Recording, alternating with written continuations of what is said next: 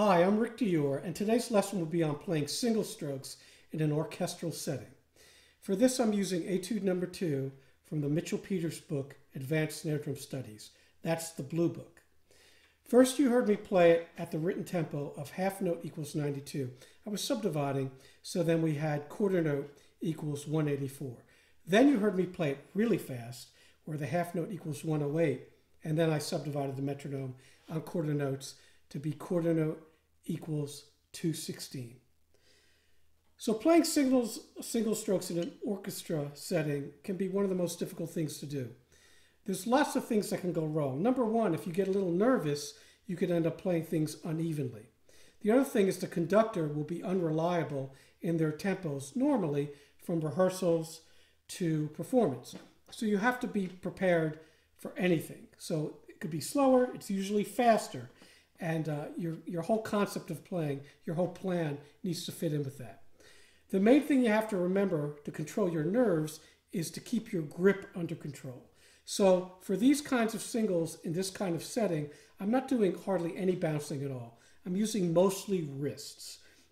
So the grip is the fingers are all together, these three, and my first finger under the stick at all times. I'm not doing much of this motion. There is a space here, and I'm using mostly wrists. So you see those wrists moving. Now, if you play matched, obviously that left hand will match your right. If you play traditional, like I do, that grip will be the same thing. All your fingers will remain on the stick, except when you have loud accents, and then you can get off of the stick if you want to let that stick move freely. Okay, so you'll see that in those performances. One thing about this etude that's tricky and about playing single strokes in an orchestra setting is the dynamic control. Now, one thing you got to remember, if you are a little nervous, you have to play off of the drum. So if you're nervous and your hand's shaking, it ends up sounding like this. Like that, okay? And maybe some of you have heard your students do that when they get nervous in performances. So what I tell my students to do is to lift up. So practice playing off of the drum.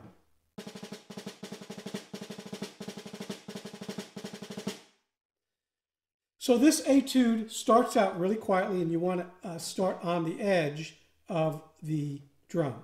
So that first section is pretty quick if you're playing at the written tempo. Here's the written tempo. 1, 2, 3, 4.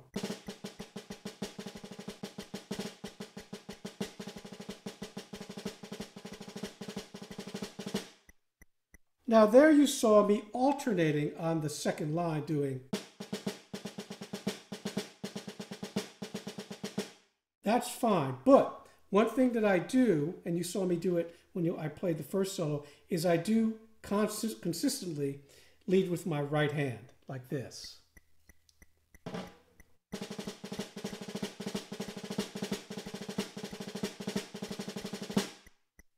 So I'm basically playing eighth notes like this.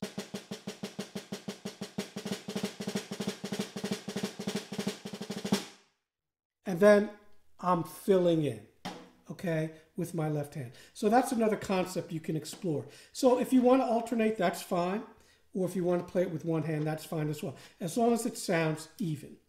Now let's take a minute and talk about the double stroke concept. And I'll move my metronome up to the tempo I was doing it at, which is 216. So when you do this, it's obviously going to be too fast to play singles. And it's okay as long as it's even. So if you're a good rudimental drummer, this gives you an advantage because already your doubles are pretty clean. So one thing you should practice is your doubles at all dynamics, playing them evenly.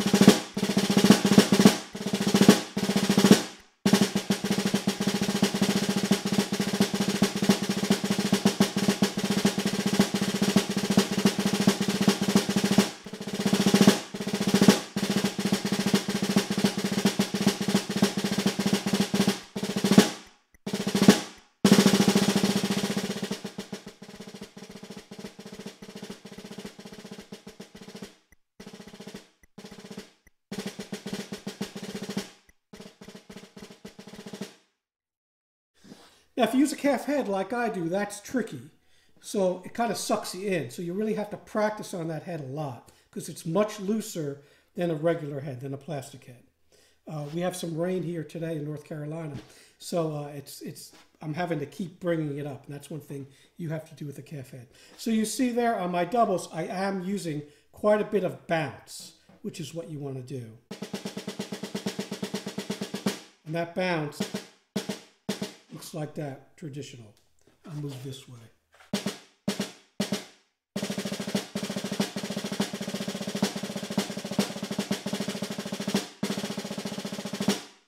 Okay, and the right hand's bouncing as well. So unlike the first way, the singles, we're using a lot of wrist. Here I'm using wrist and fingers. Now, one thing that happens when you play doubles is you're bound to accent certain notes, especially if you're used to playing a lot of rudimental etudes. I myself have to fight this. So if you look at line 2, the second stanza, you have this tricky little passage. It's worth practicing this a lot. 1, 2, 3, 4.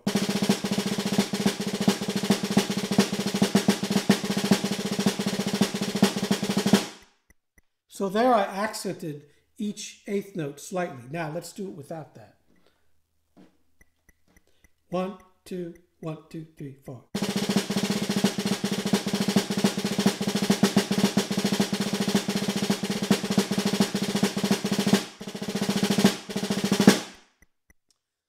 So, that's one thing that's going to happen if you do it doubles. You're going to have a tendency to accent more than if you do it singles.